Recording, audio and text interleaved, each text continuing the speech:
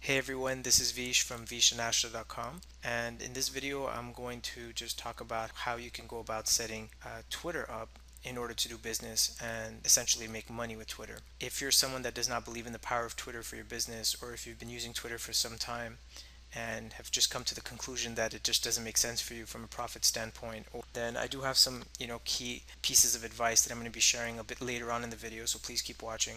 Before I get into that, I just want to very quickly go over some of the key setup components that you need to have in place in order to just make sure that your Twitter profile is set up correctly. Some of these are kind of obvious and pretty easy, but at the same time, many people that just start out end up forgetting to do this or to do it right, or to just feel intimidated by Twitter as a whole, just getting on board. So I just want to say first off, just it's the sign up process is really simple. You just come to twitter.com, you click the sign up button, you follow the on-screen instructions. You just have to put in your full name, username, select a password and email, and you're all set. So that's pretty straightforward. I'm not going to set up a new account right now because we just don't have a particular need for an account at this moment, and I don't want to set up an account for no reason. So I'm just going to log into one of our accounts to cover those few quick things that are just really important to make sure to have in place if you're going to use Twitter for business.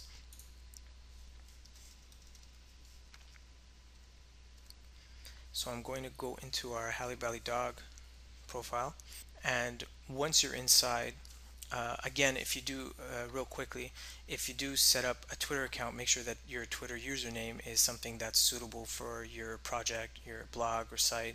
Make sure that it's related to your niche and that it fits your business. So you're essentially creating a Twitter profile for your business. This is, you can have this separate from your personal profile, or a personal Twitter account that you use for everything else.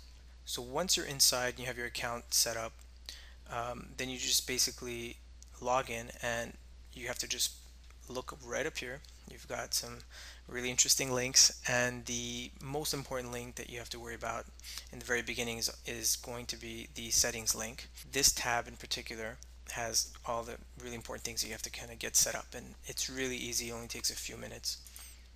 Once you're inside the settings, you're going to notice some sub sections or sub tabs, sub links. The most important ones I would say would be design and profile, but real quickly, you just want to cover account, where you just have your name, your username. Make sure you have a valid working email. Of course, you probably do, or else you weren't able to sign up for an account in the first place. Make sure your language is good, your time zone is all good, and that's pretty much it. The mobile link will allow you to set up your mobile phone to work with Twitter, so that's pretty easy and simple, and something you can do. The two most important tabs are definitely the profile and design tab. I'm just going to go into design real quick. The design section is something that you should just at least take a few minutes at the very beginning to tweak and kind of give your Twitter account a unique look that suits, again, your site, your blog, your business. And just having an appealing look or something unique that makes you stand out definitely does help with making a good first impression. So you can definitely, other than your avatar, which we'll get to in a second, you definitely want to make sure that you have a unique background, and you can upload your own custom background by clicking the change background right down here, or you can just play around with the main colors of your Twitter profile, like your background, your text, your links, and such. So we've uploaded our own custom background right now, but you can, also very quickly just click any of these and change your background. Again, you can go with a color that really suits your blog or website. So just take a couple of minutes and play around and just get that look that feels just right for you. If you're not sure with what colors to go with or what might be right, you can just, do a quick search for some sites or blogs or other Twitter profiles that are in a similar niche, and that might give you some idea on colors that might work for you, or that might be suitable for the niche in particular. But again, I mean, you don't want to box yourself in. You can get creative and just go with what you feel is right, as long as it's clean, it looks good, and it presents well. So design aside, let's just really quickly go into the profile tab. Make sure that you upload um, a custom avatar. The last thing you want to do is be twittering with the default Twitter avatar. That's just a really bad idea, especially if you're trying to, again, build an audience, create leads, and potentially customers. Make sure that you have a custom avatar, and make sure that it's, again, representative of your brand or your blog or your niche, or all three. So that's really important. Nothing says robot account or inactive account more than a default avatar. At the same time, I mean, there are a lot of users on Twitter that do use default avatars, and you might even have some friends and family that use them. But again, we're trying to do business here. You want to, come correct in order to make money with Twitter. So you want to make sure you have a good avatar. Your name is something that appears at the very top of your profile. I'm just going to click real back to the profile to show you. Your name appears right up here on your Twitter profile. The name is very important because it also acts as part of your title tag with Google. On Google, whenever you do a search, or your profile, when it comes up in the SERPs, the title tag will actually be the name that you have in this box, along with your Twitter username in parentheses. So it's very important for you to have relevant keywords or really important keywords in there.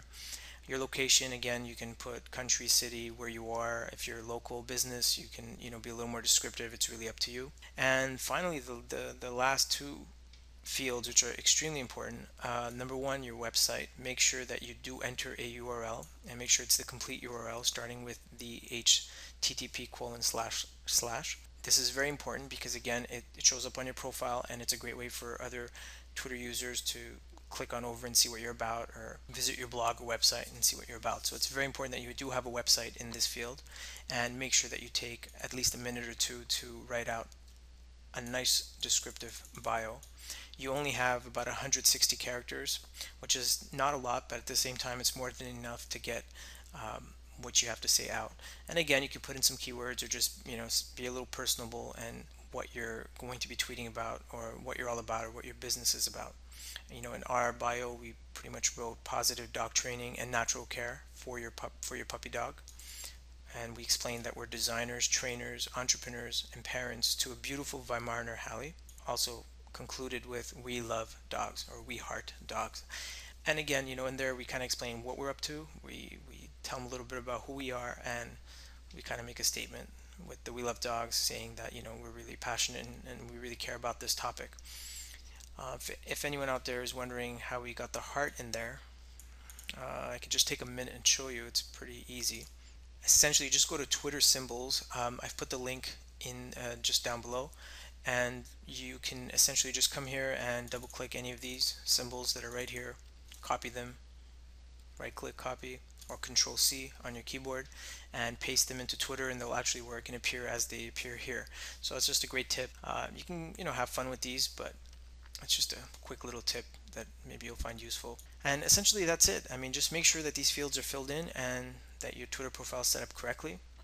Going back to the very beginning when I was talking about whether or not Twitter can be profitable, and for all the skeptics out there, or people who just are, or don't really understand how it might work or can work, I will just say this basically, that when you're on Twitter, especially when you're trying to do business, and you're trying to connect with people on a level that will help your business, you have to be, one, genuine, authentic, and you have to provide good content.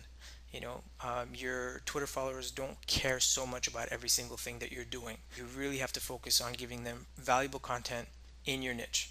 So, do little tweets with really valuable posts. Don't keep harassing them to buy your stuff, download your stuff, receive your stuff, get your stuff. That's really going to be a big turnoff. Don't worry so much about your follower count.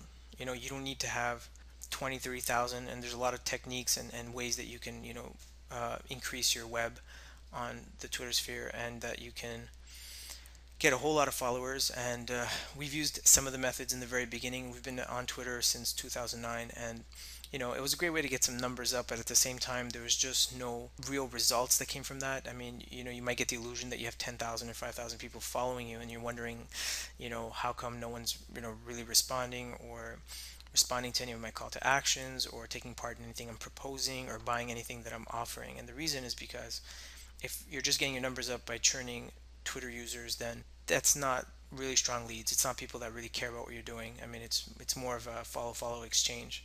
The value of your followers might not be as powerful as you might think. Of course, in there you're always going to get some great people in the mix, but the overall impression or the overall numbers that you have don't really reflect the quality of followers that you have. You can have 300 followers that really listen to what you say and care about what you say, or you can have 5,000 followers that don't care about anything that you say, and that's a big difference. And in order to get followers, legitimate followers that really care about what you say, you have to provide value, and you do that by offering them real experienced advice, information, help.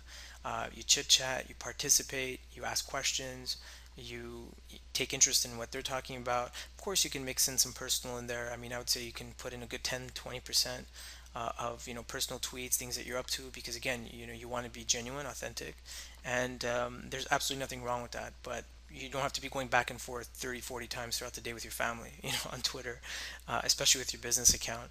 And you definitely don't want to be clogging up other people's Twitter streams. So again, make your tweets valuable, and people will find you, especially if you use good keywords in your tweets, and people will follow you based on that, and you don't have to absolutely follow everybody back. There are different strategies to go about it, but as far as how it can help your business is, I mean, nowadays everybody's competing for airtime on the web, and you have to do everything that you can in order to increase your reach. And the Twitter sphere is just a wonderful place with so many people. Increasing your reach in any way is a good strategy nowadays.